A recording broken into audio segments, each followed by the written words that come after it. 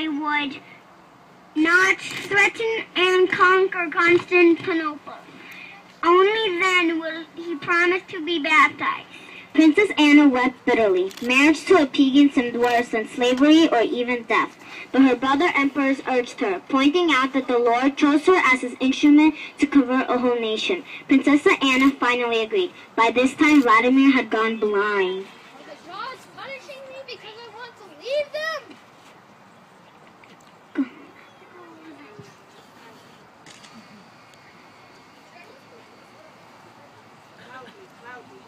O faithless one, why do you doubt? Get baptized in the Lord God will heal you. So, then the Christian God is truly great. The prince regained his sight as soon as the bishop baptized him. The grace of God touched the soul of the newly enlightened prince.